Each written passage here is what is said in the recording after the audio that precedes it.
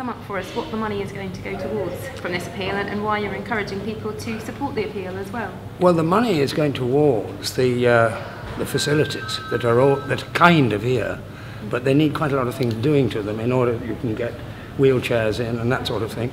Needs a lift and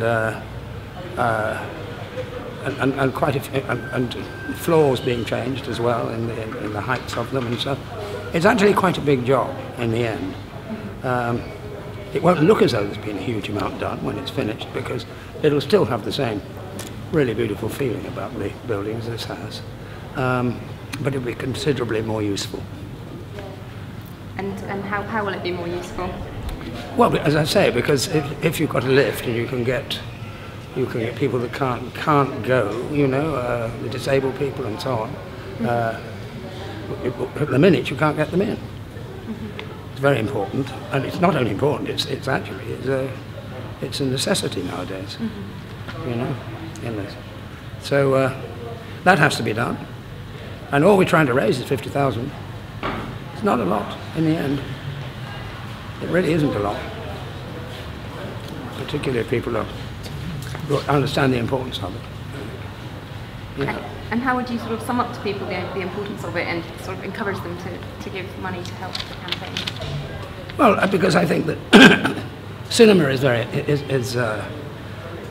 become very much part of our lives, and it's an educational tool apart from anything else, as well as being something which is a pleasure and something you can enjoy in the full sense, which also needs a kind of education as well, because the more understanding people are, the audience is of our films, the more chance our voice is likely to be heard in the cinema.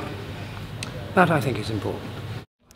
So Ruth, tell us what you think about the project and how it will help your group here. It will help our youth forum, because we've got people in wheelchairs and they need a lift to go up, so then it will help the building and the space.